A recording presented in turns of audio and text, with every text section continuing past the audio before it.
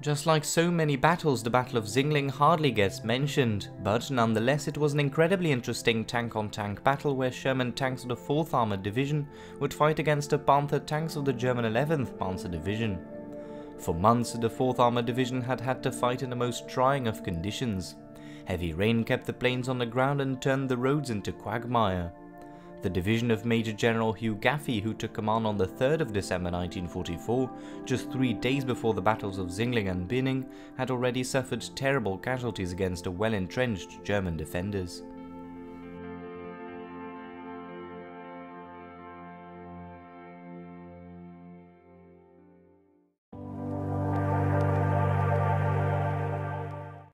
The Battle of Zingling, which was fought on the 6th of December 1944 by B Company of the 37th Tank Battalion and B Company of the 51st Armoured Infantry Battalion, was the farthest advance northeast made by the 4th Armoured Division in its difficult advance towards the German border, which had commenced nearly 1 month prior on the 10th of November.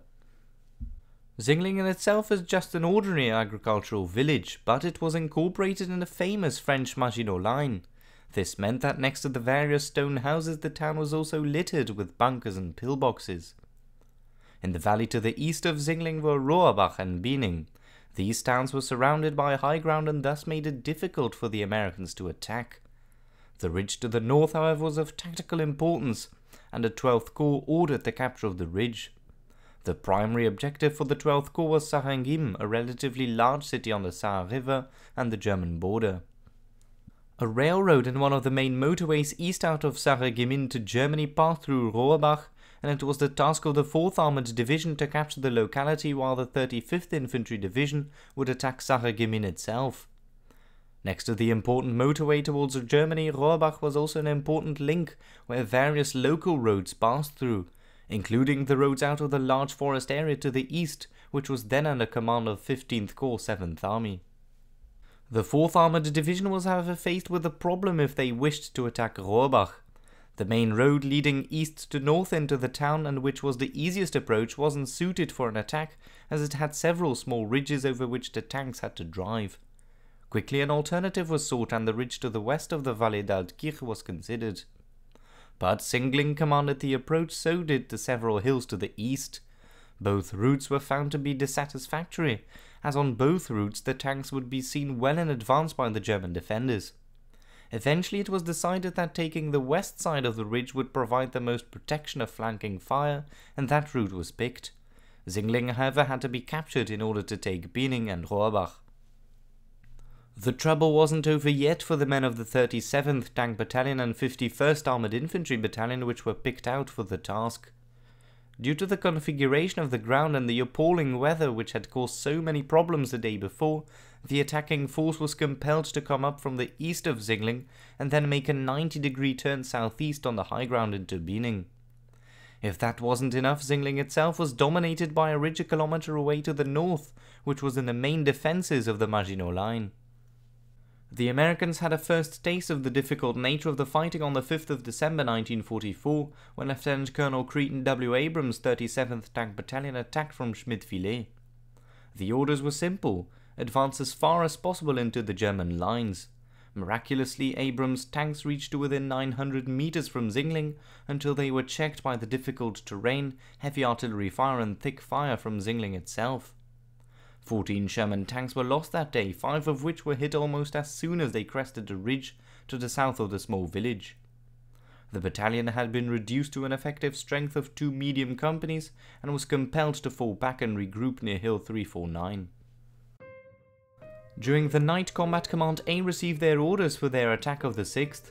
Task Force Abrams, which for the most part consisted of the 37th Tank Battalion and the 51st Armoured Infantry Battalion, was to attack Binning and Rohrbach, and they were to reconnoitre the high ground to the north of both villages. The other task force of Combat Command A, Task Force Odin, was to push on from the Eichel River bridgehead at Domfessel in order to take Delingen and Raling, from where Odin would be in an excellent position to support Task Force Abrams. Combat Command B was ordered to take Zingling, but on Colonel Abrams' recommendations, changes were made. Lieutenant Colonel Cretan Abrams asked Combat Command A if he was allowed to take Zingling as well. He had his doubts about the initial plan since Combat Command B was still at Wullerdingen and Schmidt-Villers, and that they wouldn't make it in time to conform with his line. Abrams heard nothing of his desired changes, so he presumed that the original plan had to be carried out instead. Two companies were selected for the assault: B Company of the 37th Tank Battalion under Captain James Leach, and B Company of the 51st Armoured Infantry Battalion under 1st Lieutenant Daniel Belden. When both company commanders briefed their platoon commanders, no attention was given to Zingling, which was meant to be an objective of Combat Command B. The assault force was heavily undermanned. Only 14 tanks could be mustered, one of which was a headquarters 105mm Sherman tank. The 51st Armoured Infantry Battalion had a combat effectiveness of 180, and 57 of those were assigned to the attack. On the 6th of December it quickly became clear that it wouldn't be an easy task. The muddy ground proved to be too sticky for the half-tracks of the infantry, so they had to be left behind. The infantry subsequently mounted up the rear decks of the Sherman tanks to proceed with the assault. The time was 8:35 AM and they were already behind schedule.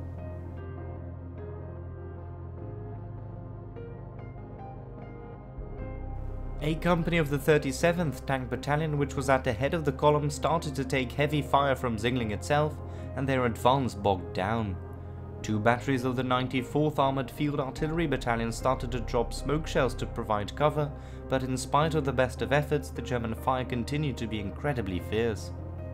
During the hour that followed, no attempt to advance was made. Several opportunistic shots were fired at the hardly visible defenders in the town, but it was to no avail. Lieutenant Colonel Abrams, seeing no progress of Combat Command B, which was supposed to be on his left, took matters into his own hands. He ordered Team B, consisting of B companies of both battalions, to take the town and attempt to hold it, while the remainder of Task Force Abrams was to swing east and capture Biening. Team B had no time to make new plans and they were literally thrown into the fight. Captain Leach quickly informed 1st Lieutenant Belden, but he on his turn couldn't inform his platoon commanders as they were riding on different tanks. For both the tank commanders and the infantry commanders, uncertainty reigned due to the promptness of the new orders. Many were convinced throughout the day that they were fighting for Biening, while in fact they were fighting for Zingling to the west. Captain Leach quickly deployed his tanks. 2nd Platoon under 2nd Lieutenant James Farisi was put on the left, while 1st Platoon of 1st Lieutenant William Goebel was put on the right. 3rd Platoon under 1st Lieutenant Robert Cook was in support. Leach, in the meantime, moved between the 3 platoons under his command. All the infantry were riding on the Sherman tanks of 1st and 3rd Platoon, and the command tank and artillery observe tank was also used for the infantry. This left 2nd Platoon infantryless. By 10:15 AM the attack was underway. A company of the 37th Tank Battalion in the meantime moved further eastwards, and they covered the Zingling-Biening road. The tanks of B Company raced across the fields after the artillery had lifted. The planned formation was however rapidly broken.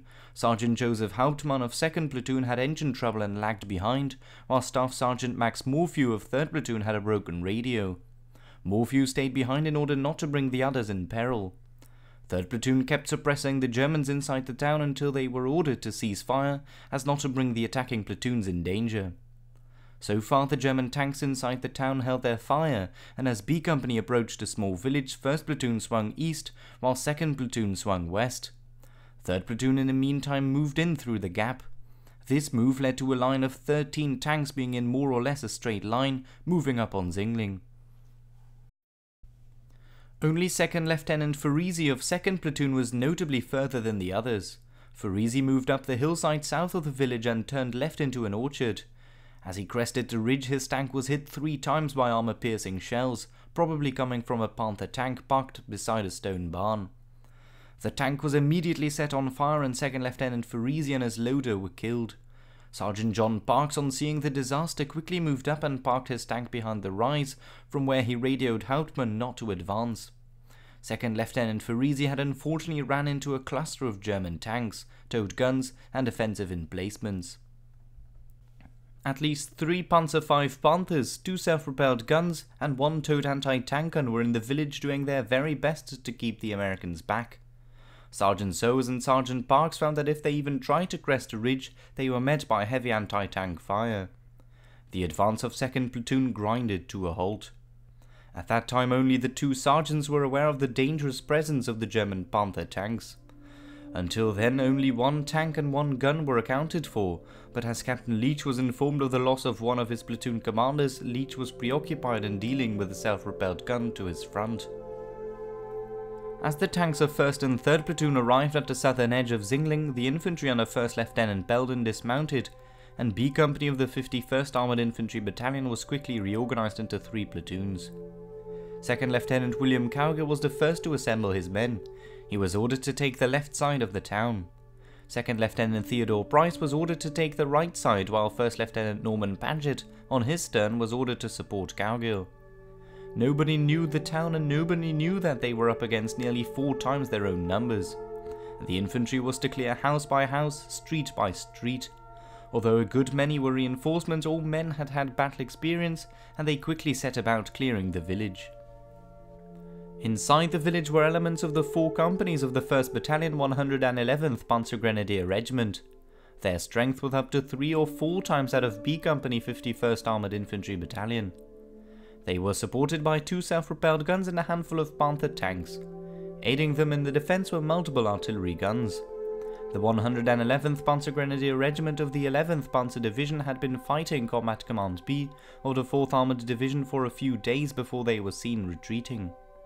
In fact, the Panzer Grenadiers had been ordered to pull back in order to prepare the defence of Zingling. While several tanks and a battalion of Panzer Grenadiers was holding on to Zingling, Biening was only defended by 1 single company, the 1st Company of the 61st Anti-Tank Battalion of the 11th Panzer Division. The 50-men strong detachment was armed with 8 old 75mm anti-tank guns mounted on the chassis of Panzer IVs. Near Biening, a further 2 companies of the 2nd Battalion 111th Panzer Grenadier Regiment were deployed. The men of Team B were clearly facing the bulk of the German defences in the area, armed with several heavy weapons. 2nd Lieutenant Cowgill, the commander of the 3rd Infantry Platoon, was the first to set foot in the town. He quickly noticed one of the self-propelled guns next to a burning house in the town square. Cowgill was quick to warn the Sherman tanks which were following up to stop their advance. Captain Leach dismounted his tank and proceeded on foot ahead of his tank. Upon seeing the German commander in his hatch, the American platoon and company commanders opened fire, forcing the German commander to withdraw in his tank, which quickly moved back. More and more GIs were by then entering the town. As 1st Lieutenant Belden arrived on the scene, he was annoyed at how his infantry was crowded up on the street. Soon word spread that the machine gun nest was holding back the infantry, and not long after, Sergeant Kenneth Sandrock of 1st Tank Platoon was ordered up to deal with the situation. Instead of following his platoon into an orchard on the eastern part of the village, Sandrock moved up the south street, where he found no machine gun. He fired a few pot shots at the church steeple before falling back behind a house, where he remained for the rest of the day, cut off from the rest of his platoon. The German self-propelled vehicle had been able to turn, but this however didn't stop Leach from emptying a Thompson magazine into the German vehicle. But in so doing, he accidentally blocked his own tank from firing and destroying the German piece of equipment. The self-propelled weapon eventually managed to escape. By then, Captain Leach heard about what had happened to Farisi. Leach thought it wiser to try to flank the retreating tank rather than trying to catch it. He subsequently ordered up his 3rd platoon to head to the west end of the town. Leach placed his own tank close to the village square, where he could command the situation more easily. He called up 1st Lieutenant Cook of 3rd Platoon and his 2 tanks, Sergeant Haywards and the Sherman 105 of Sergeant Grimm. In front of the 3 advancing Sherman tanks was a large farm building which obstructed the view drastically. 1st Lieutenant Cook moved to the right of the farmhouse and moved between it and a burning house opposite the farmhouse. Nearly overturning the tank, Cook proceeded with his advance, closely followed by Haywards and Grimm. The 3 tanks found themselves in a dangerously exposed position, and Cook intended on crossing the road. Just in time, 2nd Lieutenant Cowgill arrived with his infantry to warn Cook of the presence of several German tanks just down the road. Cook ordered Grimm with his 105mm to cut a hole through the corner of the house, but in so doing they attracted the fire of the German tanks down the road. Cook decided to reconnoitre on foot. After having established the location of the German tank, Cook went back to his Sherman, but despite the best of efforts of both Cook's platoon and a second platoon, no direct line of sight with the German tank could be established. In the meantime, 2nd Lieutenant Cowgill's platoon of infantry spotted several Germans in the valley to the north. Without hesitation, the GIs opened fire and the Germans quickly dispersed after taking a few casualties. Under the cover of 2nd Lieutenant Price's platoon, several GIs tried to work their way down to the valley, but they were soon stopped by a thick barbed wire fence. The platoon's wire cutters had been entrusted to a man who had been evacuated just 2 days before, so their path was blocked. But thanks to the continuous machine gun fire of Cook's tanks and the small arms fire of 2nd Lieutenant Price's platoon, the Germans in the pillbox in the valley below were seen surrendering. They had had enough of the high explosive shells and machine gun fire. The Germans came out of the pillbox and surrendered to Price's men. The situation up north was dealt with, but at that precise moment German mortar fire came raining down in the village. As the shells came crashing down the town square, 4 men of Price's platoon were hit and wounded. The rest of the platoon quickly sought cover in the houses along the square, where they remained for the rest of the day. To the east, 1st Lieutenant Paget saw 7 tanks on the ridge to the northeast. He also saw a rocket launcher firing to the west of Welschow Farm. Fortunately for Paget, the 4th tanks of 1st Platoon under 1st Lieutenant Goebel arrived on the scene. The German tanks on the ridge, how daunting they may have been, were too far away to pose a threat. In the town itself, like in many city battles, a good coordination was sometimes difficult to find. When an inhabitant was asked whether there were Germans inside, the inhabitant said no. The Americans got suspicious after seeing an antenna and entered anyway. Inside the house they captured 2 officers and 28 other ranks without resistance. On the western side of the village, 2nd Lieutenant Cowgill was still trying his utmost to establish the number of tanks the Germans had in the village. As he finally found a commanding spot inside an attic, he saw the outlines of 3 German tanks. He immediately went back to Cook to spread the bad news. The situation for the GIs had drastically worsened. Next to the 2 self-propelled weapons, there were now an additional 3 Panzers. 1st Lieutenant Belden was quickly informed. As that wasn't enough, more and more reports arrived at the company headquarters of the difficulty in dislodging the Germans from their defensive positions. The initial success of entering the town was gradually turning into a tough house-to-house, close-quarters combat. A meeting was set up by the various commanders on the field. It was decided that artillery was the only option if they wished to dislodge the staunch German defense. But 1st Lieutenant Guild, the artillery observer, thought it unwise, since there were still a lot of GIs in the village.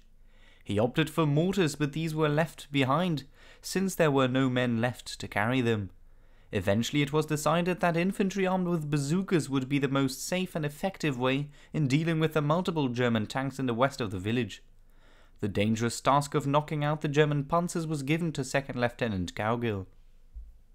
While Cowgill and his bazooka men were trying to deploy, the situation for the Americans inside the town was slowly getting from bad to worse. To the north, multiple Panzers were seen heading east, while artillery shells were continuously raining down on the village. At the same time, the German Panzers in the west of the village were showing an increased interest in the Sherman tanks of 2nd Platoon, which were still in the area. Trying to deal with the recent threat coming from the north, 1st Lieutenant Cook quickly moved his tank to a better position. All out of a sudden, on the west side of the town, a white signal flare went up, and shortly after, artillery of all sorts, including rocket fire, was crashing down on the village. The tanks of 2nd Platoon were forced to withdraw to the Orchard Road as a result of the intense shelling. After the shelling had lifted, the tank of Sergeant Hauptmann was hit and destroyed after an armor-piercing shell ricocheted off of the ground and went straight into the right side of his turret, killing Hauptmann's loader. The 2 remaining Sherman tanks of Sowers and Parks were quickly ordered back into hard cover behind 3rd Platoon. In the meantime, Sergeant Grimm, armed with his 105, came face to face with one of the Panther tanks to the west of the village. Fortunately for Grimm, the 75mm shell whizzed past, giving Grimm the time to move back into cover. As Grimm was hurriedly moving his tank back into cover, a shell hit the sprocket of Sergeant Hayward's tank, crippling it. Another 4 shells quickly followed and Hayward's tank started to burn. In the unfortunate event, Hayward's gunner and bow gunner were killed, while the other crew members managed to escape. Sergeant Grimm successfully managed to extricate himself and his tank out of the perilous situation, but as he had broken contact with the German tanks, his Sherman got bogged down due to the thick mud. It took Sauer's tank to pull him out. In a matter of minutes, 2 Sherman tanks were lost, and it was getting ever clearer that the infantry hadn't the numbers to punch through the staunch German defense. All the infantry could do was hold their position and wait it out until Combat Command B would arrive and take over the battle, which had been their objective from the start. But by that time no forces of Combat Command B were seen, although Captain Leach had been informed by Lieutenant Colonel Abrams that reinforcements were on their way. While the infantry hunkered down, the German tanks to the north were still causing a potential problem. Runners were sent to inform 1st Lieutenant Goebel of 1st Platoon, but his platoon and him had no direct contact as a large hedge obstructed the view. 1st Lieutenant Paget had had enough, and he decided to seek for the artillery observer himself, unaware that the main road was enfiladed by German fire from the west. It took him 4 attempts to cross the main road. But as he couldn't find 1st Lieutenant Guild, he went back to his headquarters in the late afternoon. Guild had however beaten Paget to it, and Captain Leach had already been informed of the armoured threat to the north. Goebel figured that should the Germans decide to attack, they would come straight down the road, or at least straight towards the houses to his front. So he sent Sergeant Robert Fitzgerald to the right, from where the sergeant could observe the Germans' moves to the northeast. The first German tank to appear, however, didn't come from the ridge to the north.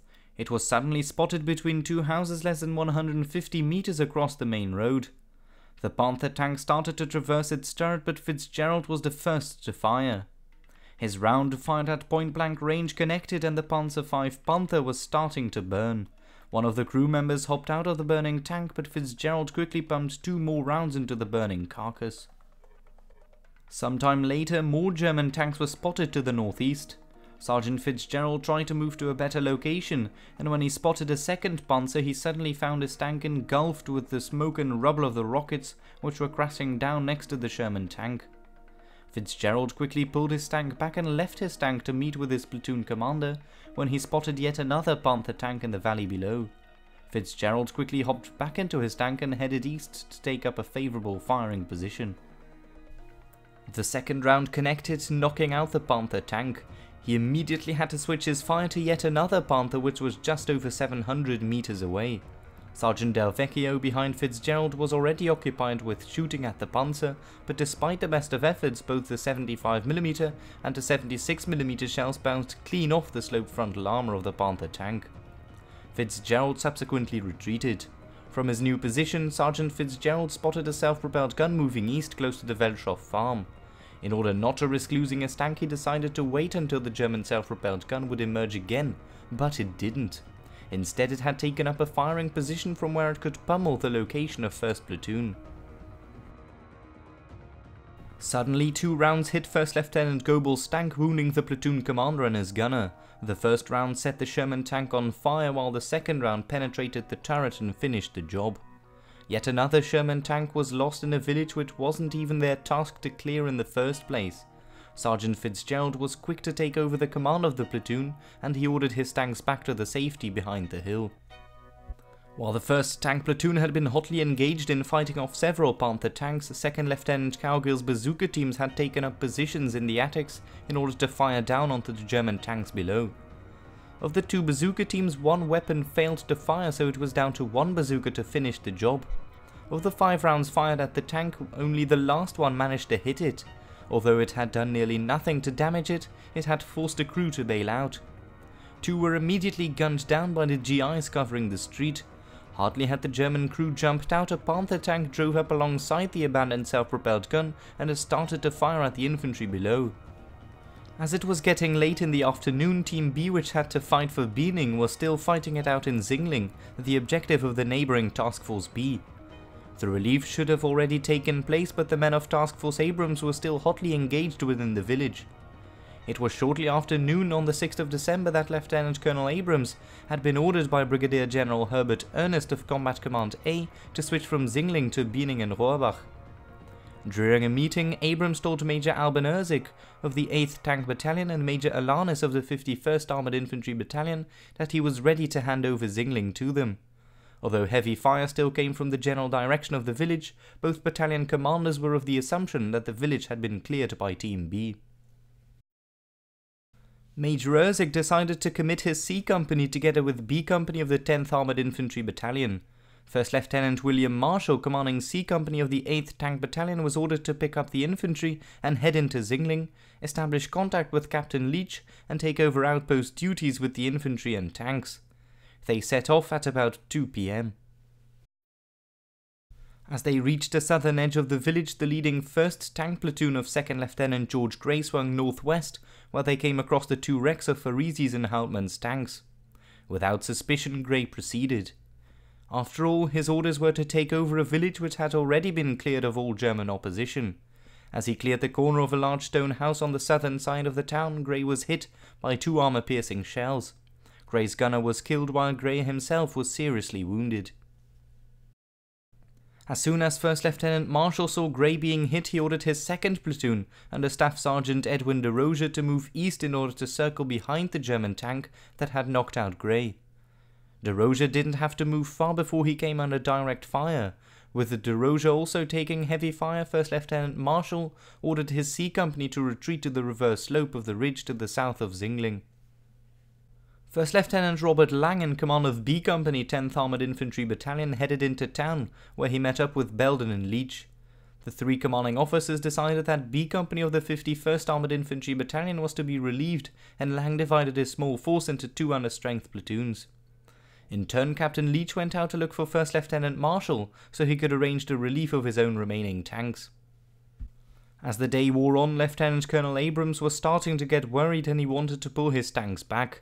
A telephone call to 1st Lieutenant Cook really didn't improve his state, as Cook told him that 5 Panzers were inside the town, while a handful of other tanks were spotted heading towards the village. A little while later, Abrams informed Cook that he should organize the remaining tanks, pick up the 51st Armoured Infantry Battalion, and move out at once. In practice, the withdrawal took a half an hour to commence in order to allow the relieving infantry to consolidate their new positions.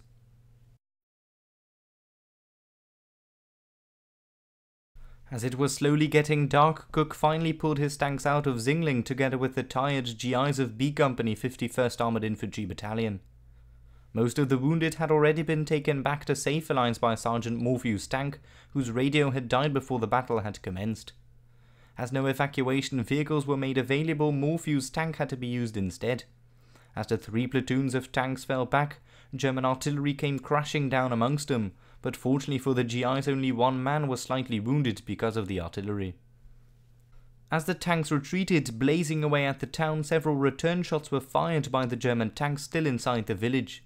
2 rounds landed very close to Sergeant Del Vecchio's tank, but no damage was done. The Sherman tanks of 1st Lieutenant Marshall took over the fight, and the German tanks began to concentrate on them instead. The retreat of B Company 37th Tank Battalion, however, led to the fact that the relieving infantry was left alone for several hours without any armour support. The Germans had used that time to get deeper into the town. As they reached the broken down tanks of Farizi and Hauptmann, they tried to start the engines. The Americans inside the town believed that they were the tanks which were promised to reinforce the lines. A reconnoitering party was sent out, and they were very surprised to see men with long overcoats on top of the tanks. The party quickly retreated and came back several minutes later. Better armed, they managed to scare the German infantry away. Further to the south, the American commanders on the ground discussed the situation and pondered about if it was still reasonable to hold on to Zingling. One particular action in which the Americans captured a German field kitchen full of hot soup for at least a full-strength company convinced Major Erzik of the 8th Tank Battalion that pulling back out of the village was the best option. In order to cover the withdrawal, C Company of the 8th Tank Battalion, then under Sergeant de Rozier, as 1st Lieutenant Marshall was away on other duties, was ordered to move back and forth on the reverse slope of the hill. This they did to convince the German defenders that they were entering the town. B Company 10th Armoured Infantry Battalion successfully retreated, but their brief time in Zingling had cost them 5 wounded. Zingling was once again fully in German hands. The day's battle had all been for nothing. During the night, the 12th Armoured Division took over the front line and Zingling was finally taken on the 10th of December 1944. The battle for Zingling was a small action, but it resembled the incredibly difficult fighting at the border between France and Germany during the winter of 1944. In total, 6 men were killed in the attack on Zingling, and a further 16 men were wounded. 5 Sherman tanks were also lost during the fight. In return, the known losses to the Germans were 2 Panther tanks, and a further 56 prisoners were taken, but as one can imagine, the Germans also suffered multiple dead and wounded. The attack on Zingling had to be made without preparation, and during the battle itself, the American GIs had constantly been fighting a numerically superior German battalion. While Team B was hotly engaged in the fighting for Zingling, other units of Combat Command A, namely the 1st Battalion of the 328th Infantry and D Company of the 37th Tank Battalion, had bypassed Zingling and captured Biening, the primary objective of the day. By probing the stiff German defensive line, the attacks of the 6th of December had opened the way for the 12th Armoured Division to advance. This was the Ace Destroyer. I really hope you enjoyed this video. It was a longer and much more detailed video, but nonetheless I hope you found it interesting. Don't forget to like and subscribe, and do leave a comment down below. Cheers!